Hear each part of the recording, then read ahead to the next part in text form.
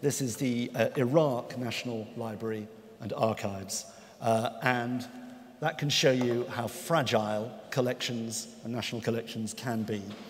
And we, through the offices of Andy and others, played a role in helping them reconstruct that collection through digitization of artifacts that we hold here, particularly those India Office collections. We had material that relates to that, so surrogate copies, maps, photos, books, and indeed, over time, we worked with university libraries around the UK to actually help them restock with some physical items as well, social science journals, that again bringing together heritage items and contemporary research materials. A galvanizing effort through digital and physical means to help restore a collection.